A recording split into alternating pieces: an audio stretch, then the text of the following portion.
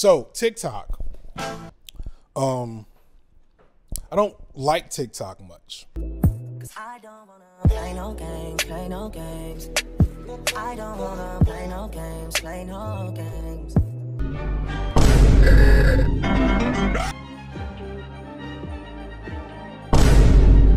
But I started making TikToks the other day. Well, I made TikToks a while ago, but I made like my first like TikTok the other day, and I was proud of myself. Here's a clip. So I wanted to add to this young lady's point here, and I finally learned how to stitch stuff on TikTok. Maybe I'll make more of these. And so one thing about TikTok, if you know YouTube, is that it can be very synergistic, meaning that you can make YouTube content about TikTok content, which will just, it just does numbers. It's just good, easy stuff. And after a year, really a year and a half of like hour-long, highly researched, 3 and 4 interviews per video, taking myself to the emotional limits on some of these videos, unpacking my own demons, dealing with bullshit. I did a lot for y'all this year. So I'm reserving the right to mail it the fuck in here in December. Please recognize that a lot of your favorite content creators are gonna be just kind of pushing out whatever they got right about now. And just like, y'all gonna have to deal with us. I got y'all in January. I got something cooking. Right now, you're gonna take these leftovers. You get the point. So let's just get started. We're gonna start with this cat.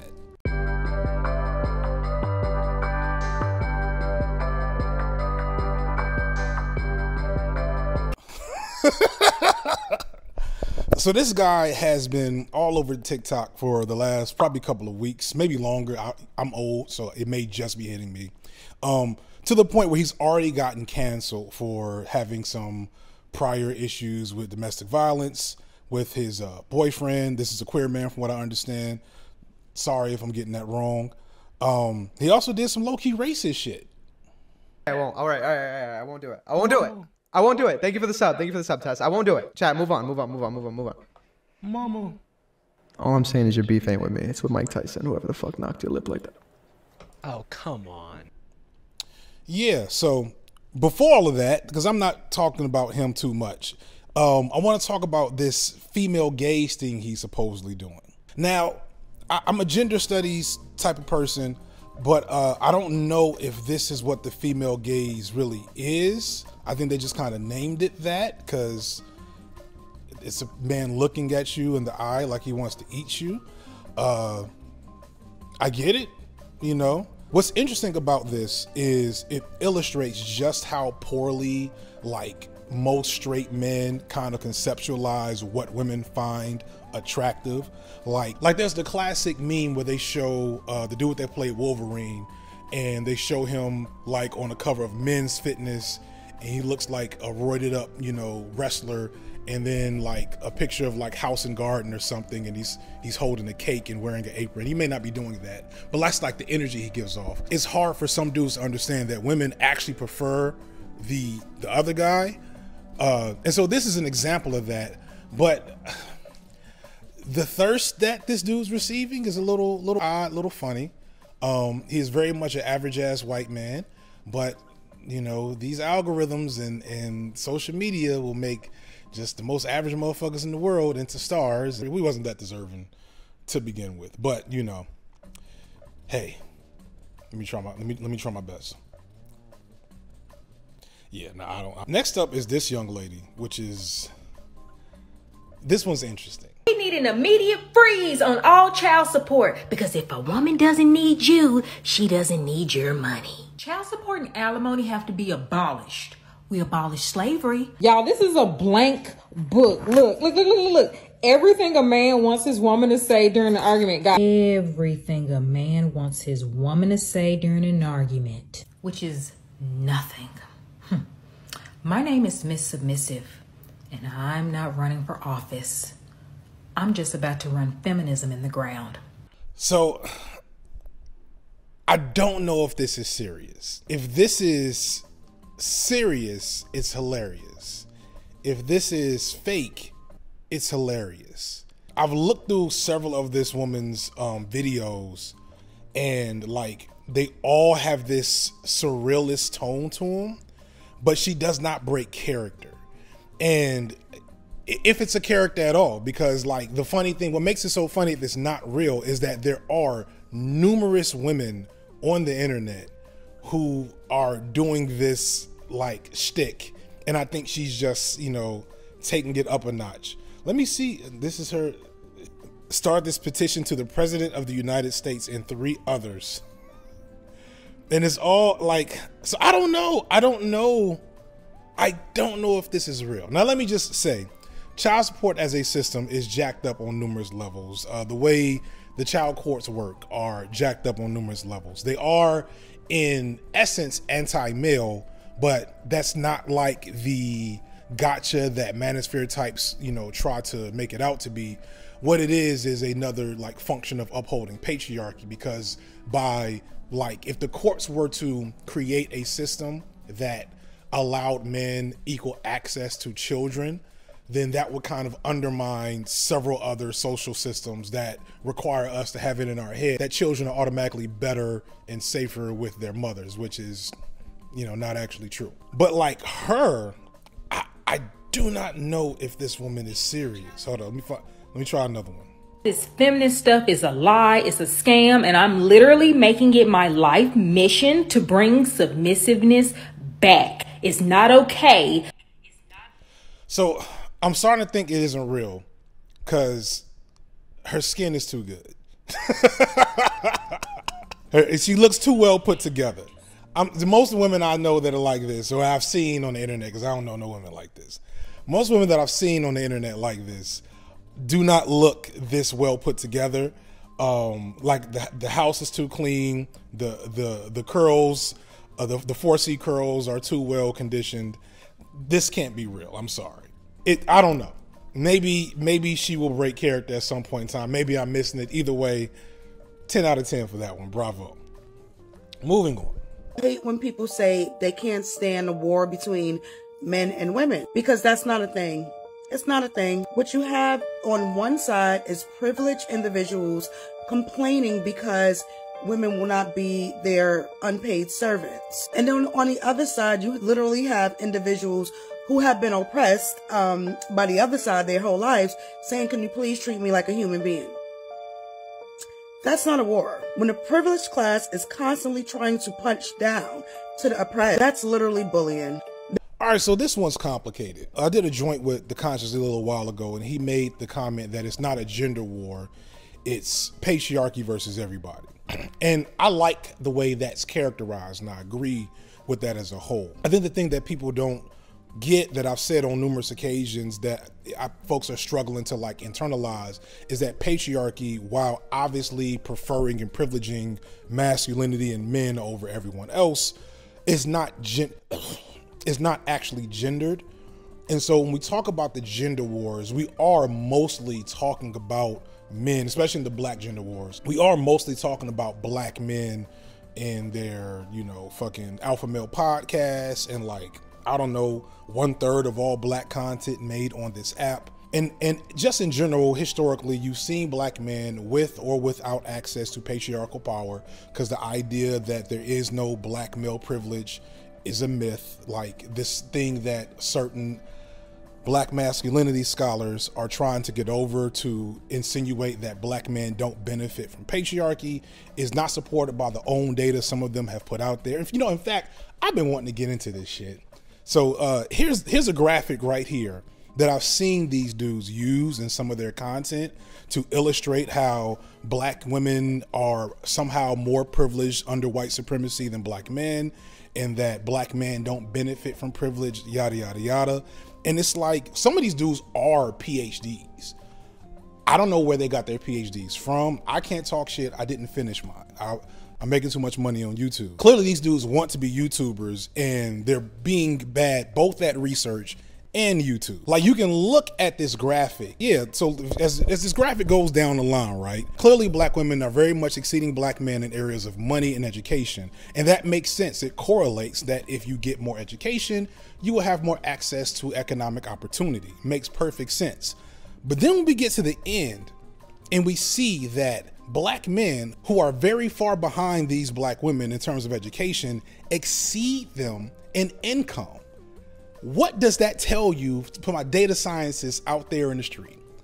If black men are lagging behind black women at every level of education, but then when we get to the highest levels of education, for the first time on this entire graph, they outdo black women, what confounding factors do you think best explain that outcome? Anyway, that all said, I'm not feeling the way that this woman is characterizing the black gender wars to be just about this concept of black men bullying black women. Although that is definitely like the most visible and like, what's the word I'm looking for? Impactful dynamic in play here. And I say that because one, we know that there's like a handful, like we just saw Miss Submissive, and I didn't know if she was real, right? But we also have the divestiture movement and all these other folks that are led by black women that are doing awful things to black men or to other black women, let alone trans and queer people. Y'all saw in the Black Man's video, I'm not getting back into it. The thing that characterizing like this does that I don't like is that it absolves the white supremacist superstructure over the entirety of the problem. And obviously when we're talking about intercommunal like conflict, the conflict is between two people within community. And that is where most of the energy needs to be spent. But the way that this is constructed allows for a very lazy analysis of black men's behavior that has been very much weaponized by other entities to really reinforce the same problems that affect everybody within black communities. We have to get out of this very lazy framework of analyzing black men's behavior through this deficit lens to just say that black men are just doing this or doing that. Very much true in a lot of regards, very much a problem, but this is underplaying the complexity of the problem. And I don't want to get too much farther into the problem because I ain't doing no research for this video, but y'all know what I'm talking about. But my next TikTok actually does a good job of kind of illustrating the point that I'm trying to make. So let's jump into that one. Aware that they can emotionally harm men. Y'all realize these men be lying to y'all when they say that y'all don't hurt their feelings, right? That's one. But also, two, I read the book The Will to Change by Bell Hooks, and she said something very interesting. She said that the same way men have ego retention defense mechanisms when their ability to provide is challenged, women have ego retention defense mechanisms when their ability to nurture is challenged. So with a lot of women, when they hurt a man and that man tells them that she hurt him, the first question that y'all ask is how. You've harmed him, the hurt doesn't get validated. But the biggest way a lot of y'all end up hurting men is justifying your emotionally abusive reactions towards him, saying he can take it, he's a man. Ooh, bars for Professor Odie. Good shit. Yeah, man, listen, the type of stuff that I think a lot of brothers deal with that we don't often like. It's the thing that makes all the whole alpha male podcast wave the most frustrating is that it's invisibly very harmful to black men as a whole, because it is reinforcing this idea that the problems in like relationships between black men and women are around these patriarchal, submissive, not submissive, nonsensical ideologies, when in reality, one of the major problems between black men and women is the fact that there is a deficit of understanding the emotional like depth and needs for black men in these relationships on both sides of the equation. And that manifests in so many other forms of toxic behavior. And what he's getting at is something I know a lot of men, feel free to let them know in the comments, have experienced, especially when and ladies, keep it real, when you find a man who is emotionally intelligent, or at least more emotionally intelligent than what you're used to dealing with, that shit can be a challenge, can't it? Because I've experienced this personally, like in life, at work and at jobs, when you as a man are in command of your emotions and like understand your emotional wavelength in a way that is, we'll say, transgressive to the status quo of how men are supposed to act, what you'll often find is women almost trying to like weaponize patriarchy to put you back into a place that is more normative. And how that manifests is, you have an issue with, an intimate partner, and you let them know how their behavior affected you emotionally. And just like the brother said, they'd be like, You supposed to be able to take that. You sound like a bitch. I always have to be hesitant whenever I get into these like ways of speaking about men's issues from a non-misogynistic standpoint, because the misogynist will use what I'm saying to weaponize their misogyny. That's again the frustrating part about the alpha male podcast wave. But again, as the dude is saying, you know, like I'm a huge fan of Bell Hooks for this reason, because she's one of the main scholars within the oeuvre of mainstream academic scholarship that actually makes an attempt, an imperfect attempt, but an attempt to engage with black men not just as a problem. And that's why a lot of black men are starting like this recovery out of patriarchy with a lot of her work. Now, again, going back to that community of black masculine scholars that have found me and do not love, they boy, if they got 10 Twitter posts, 7 of them are about black feminists. It's almost as if they got an agenda. What the fuck? And the thing to remember that is frustrating, again, everybody should read The Will to Change by Bell Hooks. Everybody, not just men, but women too, because the chapters on patriarchy are so useful for decoupling this men bad ethos that we've allowed to become like the highest form of analysis, especially in left-wing circles. She talks about how everyone is raised in a patriarchal household. That's why I say it's genderless. They do not put all the little boys in a room and say, all right, you guys learn patriarchy, and then take all the girls in a room and say, all right, you all learn intersectional feminism. Like, no, all of us start with patriarchy. And the thing that, you know, these lazy forms of feminist analysis have been doing on the left is that they haven't been forcing a lot of women to engage with the ways in which their behavior, their ideologies, even those who have read the stuff, still reinforce these dynamics. And we're leaving it up to the worst people possible to be the ones to point out this problem. Is this as big of a problem as the ways in which patriarchy tends to affect women and the extremes to which patriarchy makes women unsafe? No, not nearly as big. But here's a key word. Is it the norm? Yes. This is a normative expectation around gender between men and women. This is what most men see and experience. And until we like engage with that reality that less people have read Bell Hooks than Steve Harvey's book, we're going to keep having problems. All right, if you haven't noticed, everybody, it is Christmas. And for Christmas, I would like the gift of you all signing up for Nebula and Curiosity Stream after you finish watching this video. This may be your first time seeing me. You may have watched for a while.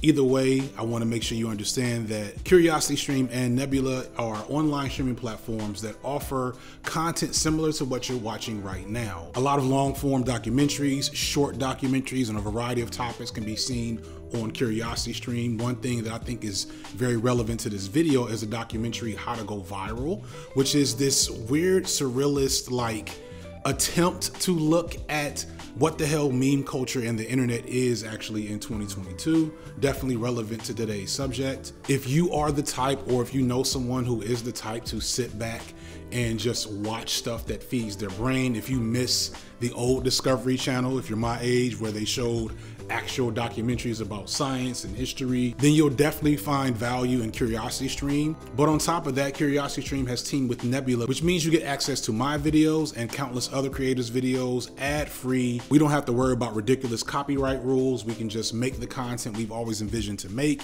There's a lot of extra content on there. I have extra content that's not on YouTube, on Curiosity Stream. You can get all of that and help me keep doing what I'm doing for under $15 for a full year's subscription. If you sign up using my promo code FTHeSignifier or just click the link in the description, you'll not only be getting access to all this content for a full year for a very low price, but you'll also be helping the channel and helping to support a lot of great creators that are on Nebula. I want to say thank you to Curiosity Stream and Nebula for sponsoring the video, and now back to the video.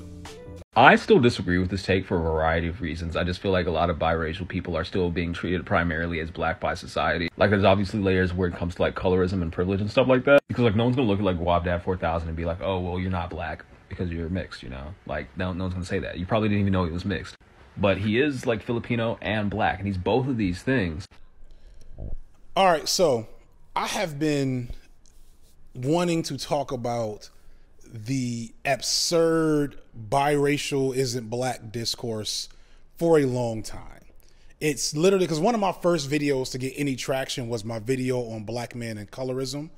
And, you know, I'm very proud of that video overall. I'll probably re-engage with that, a lot of that subject matter at some point in time. But one of the things that hit me was people saying that Vin Diesel, well, first it was people that were surprised that Vin Diesel was black, which is, I guess he himself is a bad example of engaging with the issue of how we are trying to steal blackness away from biracial people, because Vin Diesel clearly does not put a lot of effort into identifying with his blackness. But there's so many comments in that video talking about how such and such isn't black, they're biracial. And then there's some videos on this platform, some by people I fucks with, that are operating on some of the most like underdeveloped analysis that I've ever seen around concepts and construction of race, at least in America. Now, I know that being biracial is a different thing outside of America. I know in the UK, there's a lot more of a understanding that, you know, biracial, I think they even call them colored or mulatto is a thing. There's a whole community. There is a category for being colored within South Africa, which is, by the way, completely a product of apartheid, but we'll hold off on that. But here in America, it's basically black and not black. Now, this is not true, obviously, but if you understand your critical race theory, that's what we're talking about. Now, this is a highly online, this is TikTok, Lipstick Alley, the Shade Room, like places where you can, without showing your face, say really dumb shit. In real life, at least in my experience, this is not really a thing. Now, is there conflict between biracial and or light-skinned black people and darker-skinned black people? Definitely. Colorism is definitely a thing. Is there a major issue with the representation of black women in media, especially? Yes. The running joke on Netflix shows is that there basically are no dark-skinned black women in the universe of Netflix. And my video talked about the fact that light-skinned black men are generally erased from the media eye for many of the same reasons, because the way we see black men and black women is tied to these narratives around what masculinity and femininity really should be, and they have inverse properties when it comes to dark-skinned and light-skinned people. So I'm not saying any of this to take away from the fact that colorism is a thing and that representation of black women is definitely not where it needs to be in the media. All of that is true. But you know it's not true that biracial is a racial category. First off, all race is made up. Like, all this stuff comes from colonialism. All this stuff comes from slavery. Like, people keep saying, stop following the one drop rule.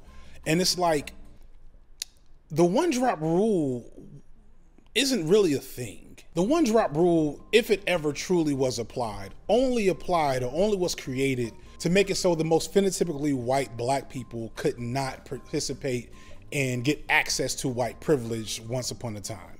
It was never made for Halle Berry. My rule around race is this: whatever the police think you are, if the police are looking for you, whatever they report back to the call center, whatever, that is what you are. Not really what you are, obviously, that's a joke. But the point is, how you're perceived racially is one of the most defining factors of your racial experience. So I am never perceived as anything other than a black man. And most black people, even the lighter skinned black people, it's the same situation. And then you have people like Mariah Carey and Tori Kelly who can pass for white or pass for at least non-black. And yeah, it gets more complicated there. And their experiences are going to be different. The experiences of dark-skinned black people and light-skinned black people are definitely going to have a lot of complexities and nuances based solely off of how they're perceived in society. Light-skinned black people get lower police sentences is one example. Lighter-skinned black boys in particular are treated better in schools. There's so much evidence of the fact that your phenotypical traits definitely dictate your experience as a black person. But what I'm getting from TikToks and Lipstick Alley, etc., and I hate to throw shade, I'm sorry, I'm calling a spade a spade. Whenever I get into this discourse, it's very rarely with other black men. It is always with black women, and mostly young black women. And just like I hold space for the brothers that are, you know, trapped up in manosphere, misogynistic nonsense, I want to hold space for these young ladies because they are being erased from the media perspective. This rampant championing of light-skinned black women with different phenotypical traits as the image of black femininity, the image of black beauty. And you see whenever you get maybe a Michaela Cole or a Lupita Nyong'o, and they're kind of like tokenized as, you know, these black women who people like, these are pretty dark-skinned girls or pretty for a dark-skinned girl. Like, I do not know what that feels like, and I cannot claim to understand how that feels. But it doesn't make it any more sensible to say that Halle Berry or Saweetie or whomever else is not black. The whole concept of you can only be black if your mother was black is basically eugenics. So there's complexities there, and there's ways that biracial people weaponize being biracial to get away with doing goofy fuck shit that eventually harms black people who are not ambiguous in their racial presentation. But let's just be real. This is a discourse only in the case that it allows certain black people with a certain agenda. I would again argue predominantly young black women, but also some of your hoteps and your hotep adjacent type folks to like make this assertion that black is a genetic disposition, which it kind of is. But like, if we were to break black down to these genetic dispositions, a lot of motherfuckers wouldn't be black. I wouldn't be black. My family wouldn't be the case. My wife did 23andMe, and this dark-skinned black woman is 25% white. That shit low-key pissed me off. Genes are a weird thing. The thing that frustrates me the most is that when they try to use like concepts of slavery as a product, and they talk about the real fact that some of the first biracial children were a product of assaults by slave masters on enslaved African people. That is a fact. By the logic presented by these biracial people aren't black types, we were supposed to reject the one drop rule and I guess just leave the child in a forest. Is that that's what we're gonna do? We're gonna leave some of y'all great grandparents. We're gonna just like toss them in a lake somewhere. That actually probably happened a little bit, to be honest with you. But what really happened, because black, like, oh my God, this all comes from a colonial mindset around power and privilege and identity.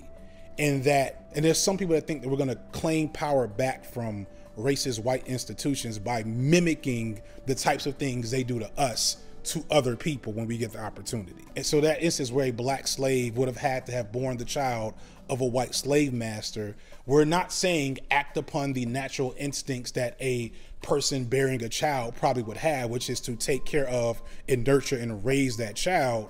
We're saying we're not going to follow the one drop rule. So we're either going to throw the child in the lake, or we're going to excuse this parent from their black cultural heritage unless they want to excuse their child. It is a stupid thing done by stupid children. I am sorry. I love y'all. Y'all know I love the babies, but I cannot take this ridiculous ass perspective. This is why I write scripts in my videos, y'all. All right, this is probably gonna be like 20 minutes, 30 minutes of content. I don't know. I hope you still watch it. I hope you enjoyed your time. I'm not gonna see y'all until late in January at the best. And that's all I got for today. Peace.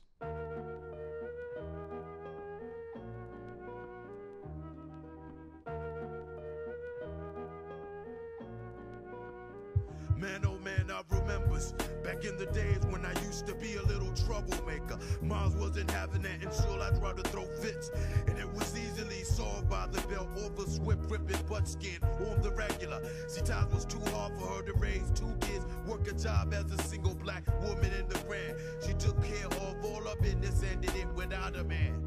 I didn't seem to understand, just too young to know the complications as a child. Brainwashed by the boxing show, animated war flicks and giant yellow birds that teach the ABCs. Brother, please, What I needed was some discipline. Wasn't going to get it from myself or my best friend, cause he was worse than I in a situation of peer pressure. He never got the belt, just a long lecture. Yeah, you know the type, the sidekick, the trouble. It burst your bubble in the test. Run back to the crib and then blame you for the mess. So mama pulls a lever out with tears rolling down her face. She'd open up her mouth and then mama said it'd be days like this. You got to get your act together and start acting like a man. This is gonna hurt me worse than it's gonna hurt you. So I hope that you understand.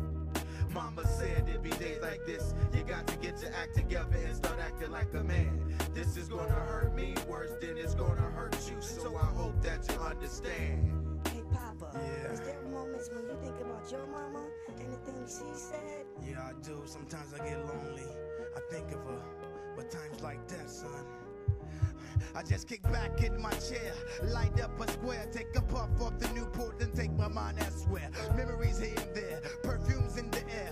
Flip the hourglass, my past is back in my mom's care. Her words was life, I remember that and then some. The words my mama said still bangs in my eardrum. Not one can explain on who the VB. No matter how old I get, she still brings out the kid in me. It's way past my curfew, doing sin with my friends. I be out in the back, smoking blunts with the reverend. All my dogs bangs their hats, we laughing at the gun claps. Fathers get mad because their daughters getting tapped. Puppets strapped with the guns, their sons don't want none. These girls are I see hoes. right there, your chest, this your mom's. Hold up, young world, you get regressing till you're dead. Let's open up your mind to the words your mama said. Who the hell are you, Pops? I'm that man in the backdrop, so take your badass home before your mom calls the cops. Yo, who is this man? You're not my dad, I'm not your As a child. matter of fact, Vise, I'm you 50 years from now. Quit playing like you are because your mom's your bodyguard. It's been that way since breastfeeding until the graveyard. You should always love your moms and most of all you should respect her. That's your guardian angel, your childhood protector. Mama said it'd be days like this. You got to get your act together and start acting like a man. This is gonna hurt me worse than it's gonna hurt you. So I hope that you understand. Mama said it'd be days like this. You got to get your act together and start acting like a man. This is gonna hurt me worse than it's gonna hurt you. So I hope that you understand.